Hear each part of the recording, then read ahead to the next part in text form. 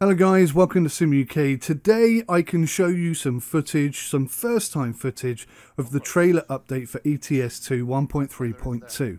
This is an update that allows trailer ownership, something that people have been gasping for years and years and years, and it's almost upon us. You can actually get a good look and see what's going on as part of this video.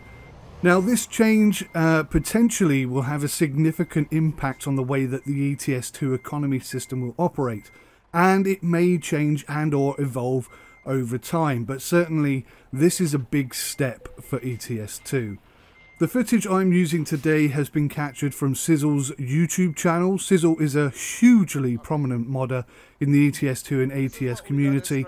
He's only got 2,000 subs on his YouTube page, which is absolutely ridiculous. So please go and sub to his channel, and if you want to watch his full 56-minute live video showing all the trailer updates, please do head over there and take a look and tell him that I said hi and thank him for all of his hard work over the years. So, okay, it looks as though the introduction of trailers is going to be extremely thorough, very similar in levels of variety and modification as is currently available for trucks in ETS2. Trucks will be available for purchase from trailer dealerships, and I believe Krone are now in partnership with SCS and ETS2, so I imagine the majority, if not all trailers, are going to be Krone related, but that could change over time, and I don't really know what's going to happen further on. There's all different types of trailer types: refrigerated, curtain side B double, you've got flatbed, you've got insulated, you've got refrigerated, you've got car transporters.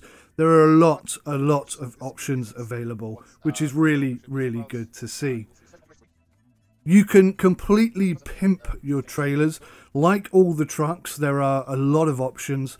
There are different chain types. There are doubles, B doubles. These trailers have country-specific limitations. In the UK, I think you'll be limited to just single trucks, and doubles and B doubles probably not available in the UK. But throughout Europe, there are different laws and regulations. So I believe that's all going to be implemented in the game in vanilla state. On each trailer, the axles can be selected individually and changed. I don't think this has any difference whatsoever to the physics. Unfortunately, handling may be different. Certainly some of the trailers do have steerable rear axle wheels, so that will impact steering to a degree, most certainly.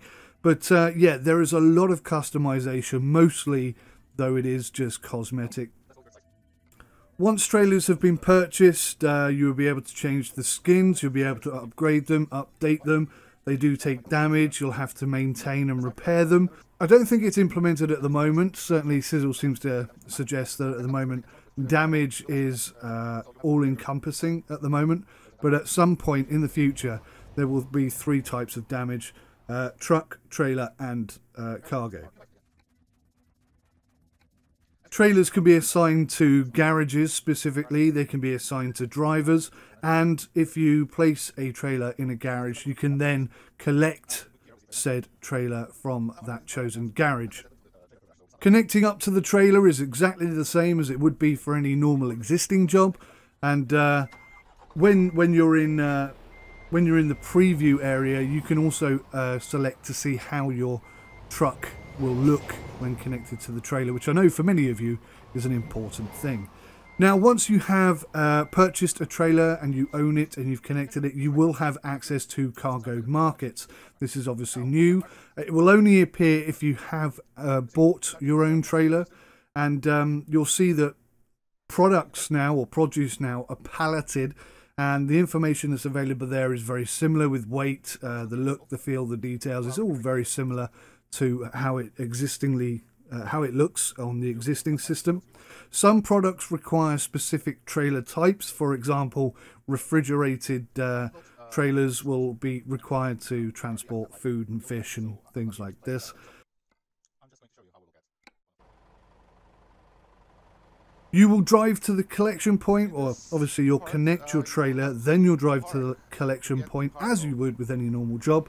The only difference here is that you will now need to park your trailer up in order for the cargo to be loaded.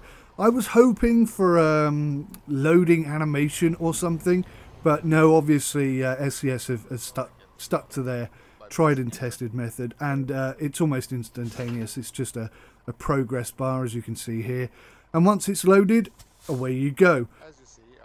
So owning a trailer, obviously trailers are a little bit cheaper than the trucks are, but owning trailers will earn you that little bit more money per delivery because you are using your own trailer. There are going to be some new Scanias available as part of 1.3.2, and all trailers which are going to be upgraded are definitely going to be from the Krone Corporation. It's a German trucking trailer producer, I guess you could call them, and they've been in close discussions with SCS over the last couple of months, and no surprise to see them in the game whatsoever. In addition to this, you will of course have a similar sort of setup with trailer dealerships for ATS. ATS will also be getting American style trailer types, which are slightly different to those in the UK. So the chains available there are the STAA doubles, Rocky Mountain doubles and triples. You won't see any of that in Europe. So yeah, these trailers are unique and specific to USA, and also the look and style options available are also unique and specific to the USA. For example, you can have a single 28-foot or a single 45-foot trailer, and then the axle placing for these again is different, but it won't affect the physics, but maybe it will affect the handling, certainly if you have a trailer with rear steering options again. Once again, there are lots of customization options available to you in ATS, and basically they're all cosmetic. This includes the wheels, the tyres, the lights, toolboxes, frames, axles, skins, side skirts. You can do an awful lot, and I'm sure when the modding community get hold of this, there's going to be an awful lot more available as well. Now, there are some noticeable limitations or possible concerns surrounding this. First one being that if you have any trailer mods in your game, they're probably going to break as soon as 1.3.2 arrives. So start getting them out of your game now so that you don't have any conflict issues and possibly lose your game save files. That would be awful. So maybe think about start shipping those out now in preparation for 1.3.2. The modding community around ETS and ATS are just amazing, so I've no doubt they'll be sorting this out sooner rather than later. From what I've seen, it doesn't appear that you can multi-drop. So if your trailer is capable of hauling 50 tons, well, that's quite a lot, I guess, 30 tons, let's say, and you pick up a job that's 20 tons, you can't then go and get a second job for a smaller to fill up the rest of the trailer. That, I think, is a limitation. I'd like to see that changed in the future. Whether or not SCS will do it, I don't know. Let's be fair, any big changes like that do come rather slowly. So certainly at release, I wouldn't expect to see that, but maybe this time next year, something like that will be talked about, or maybe even implemented, who knows. I'm not entirely sure if you can park a trailer anywhere you want and it will remain there indefinitely. I don't see why that wouldn't be an option. But maybe if you do leave a trailer by the side of the road that you own, it will revert back to the garage where you ordered it from. But until I actually get my hands on 1.3.2, I can't test that and tell you for sure. So, yes, other than the fact that all modded trailers are likely going to break, this is all very, very good positive news. And I, for one, cannot wait until 1.3.2 is out. Once again, thank you so much to Sizzle, or Sizzle, I'm not entirely sure how he pronounces his name. I think it's Sizzle. Please head over there, give him a big thumbs up, go and watch the video that he's created, and yeah, that's all from me. Thanks very much. Take care. Goodbye for now.